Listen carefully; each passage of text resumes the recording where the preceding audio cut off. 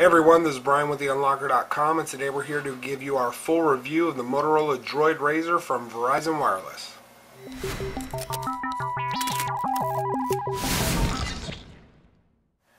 Alright, so the Motorola Droid RAZR, we're going to start with the design because obviously that's the biggest selling point of this phone. There are several. But for me, I mean, they're really making a push about the RAZR brand name. So I think the fact that it's 7.1 millimeters thin at its thinnest point, that doesn't include the camera hump, I think that's an important point to discuss. Is thinner really better? Not for me. I've been using this phone as my primary phone for almost 2 weeks now. I did just recently deactivate it and switch back to my Thunderbolt. But you know, it is uncomfortable for me to hold, and some of you may not agree. Some of you may be completely shocked by that. I certainly haven't heard many people talking about how it's too thin of a device, but for me, that's honestly how I feel. So I would just warn you, if you're looking at the Droid RAZR for purchase, one of the things that I would advise you to do is actually go somewhere where you can hold the phone, not with the little thing on the back that Verizon has, but actually get a working demo unit.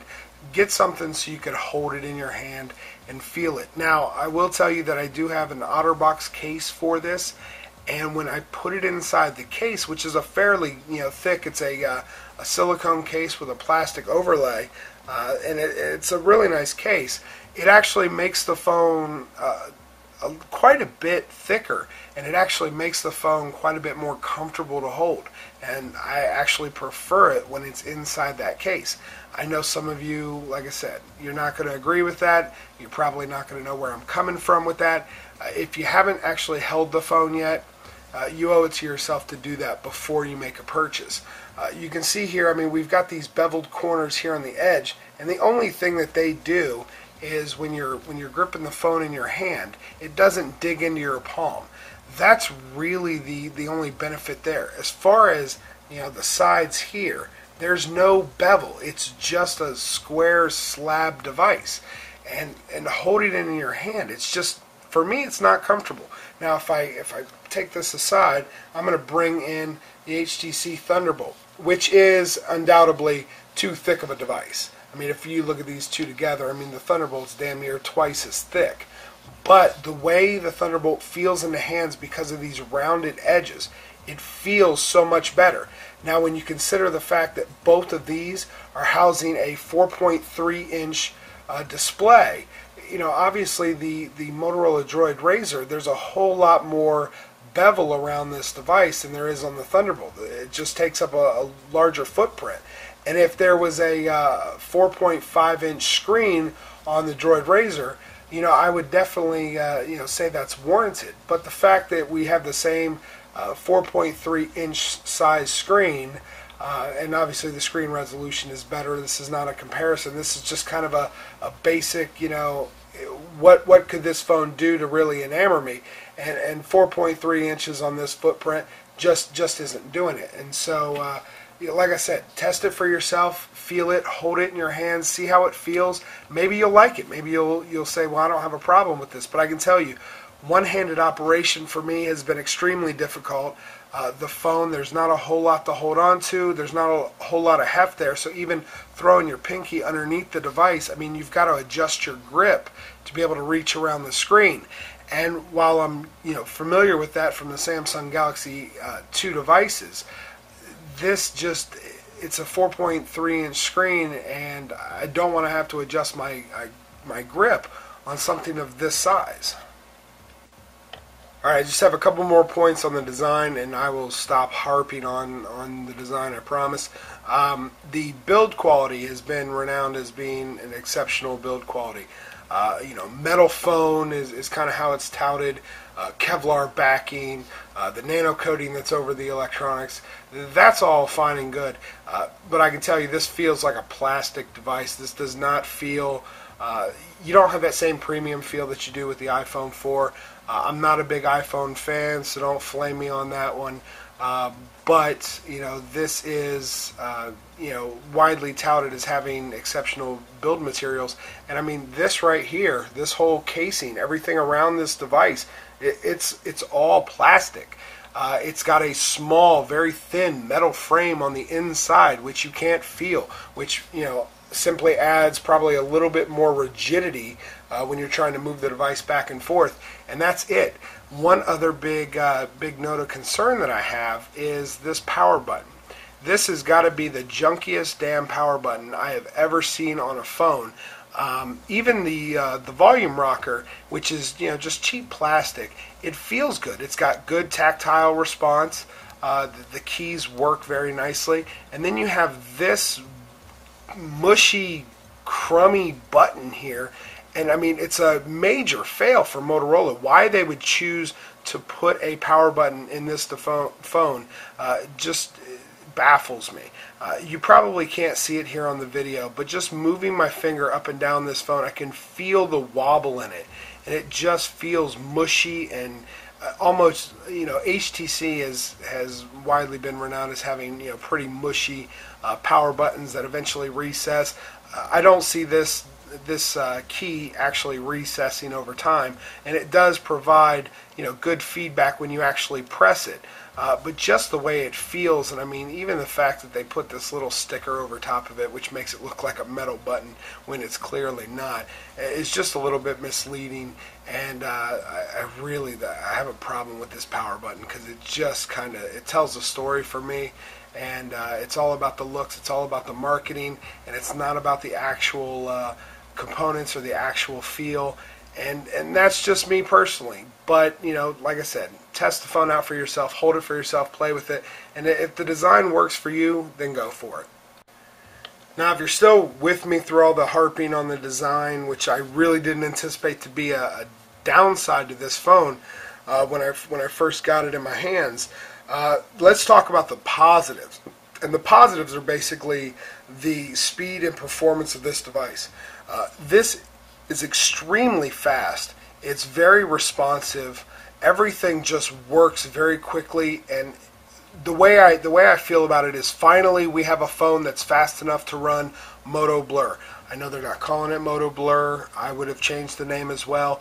But, it's kind of like in the movie Joe Dirt when he tries to say his name is Joe Dierte to try to pretty it up. That's kind of what Motorola did when they got rid of the Moto Blur name. They prettied it up a little bit, but it's still a pretty laggy overlay. And you can see a little bit of lag here and there where the widgets and things just kind of have a split second to catch up to itself. But realistically, I mean, scrolling back and forth, opening the app drawer, scrolling back and forth in that, going home, opening multiple applications. This phone is flat out fast. It really flies. And I'm going to apply a live wallpaper here and show you exactly how fast it is. Alright, here we have the My Beach HD live wallpaper, which was one of the apps in the 10-cent app giveaway or whatever it is for the 10 billion app downloads last week. And there's a lot going on in this live wallpaper. There are waves crashing, there are planes flying by, clouds are moving, there's a lighthouse at night when it's nighttime. It's also got a fire going. There's a beach ball that's kind of wrestling in the waves there.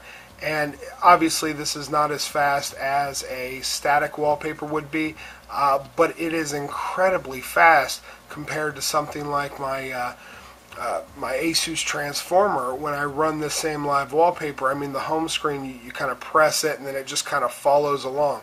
And you can see how quick this device is. And I mean the live wallpaper has, the background takes a second or two to catch up maybe, or a millisecond I should say.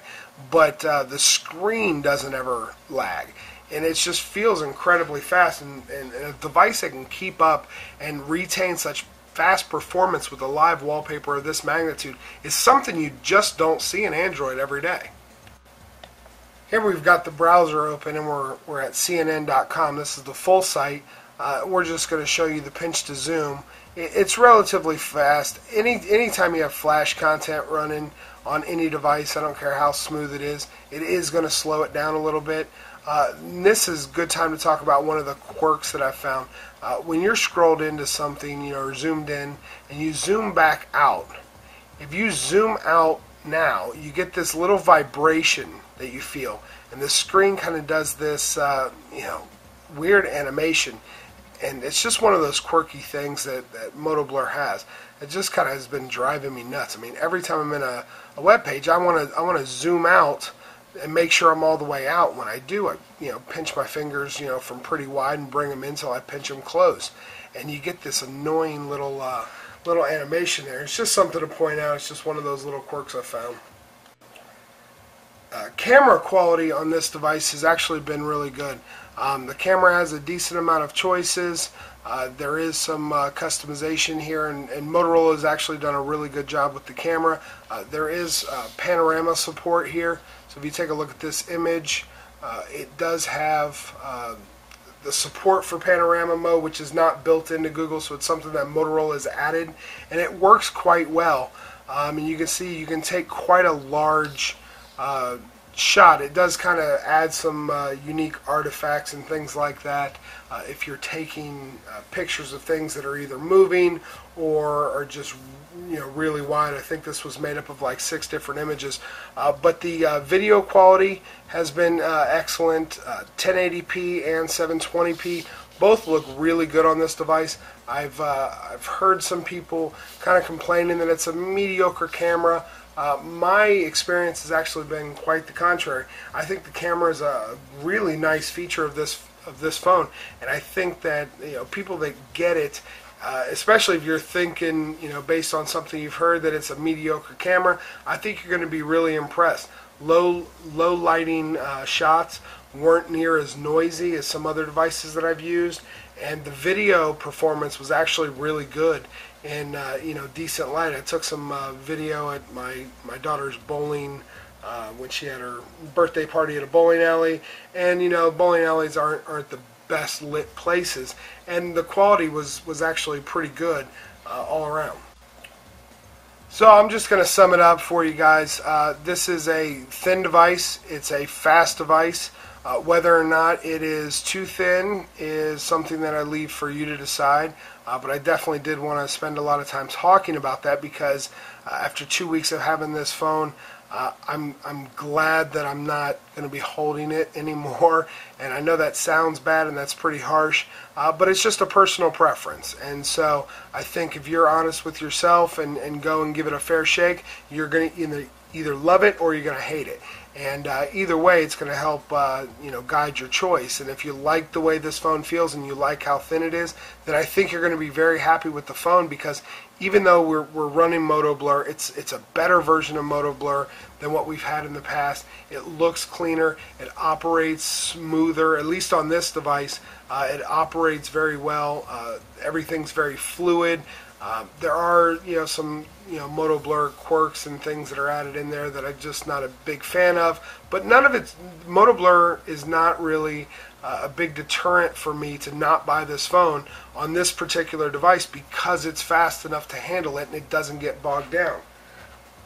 I've got a Droid 3 here that I'm going to bring into the picture just because I want to show you a quick comparison. This thing here, I'm just going to go and I'm going to set my alarms just so you can see this thing stutter. Let's click that alarm on. Yep, let's click that one on. You can see it's just taking a moment before it actually does anything. Now granted, this has a 1.0 dual gigahertz processor. This has a 1.2 gigahertz processor. This has 1 gig of RAM. And the Droid 3 has 512 megabytes of RAM, and I'm sure that's probably the main reason for the difference there. But this device is almost painfully slow to use. I wouldn't put a live wallpaper on this phone because that would just make it even worse than it already is. But I know there's not a lot of free RAM on this device because it's only running 512. But for anyone that's played with the Droid 3, you think it's a fairly new device, so you want to go and take a look at the Droid RAZR. but you're kind of like, no, I played with the Droid 3. It's basically the same thing except for the RAZR's thinner. You owe it to yourself to go and take a look at it, because this really is one of the best performing devices I have ever played with. It's certainly not the right device for me, but for many of you it may be. So anyway, I hope this review helped. Sorry if I went on a little long about the design and things like that, but I wanted to give you guys my fair and complete thoughts on this. So if you have any questions or comments, hit us up at theunlocker.com. And this is Brian, and we'll see you next time. Thanks a lot.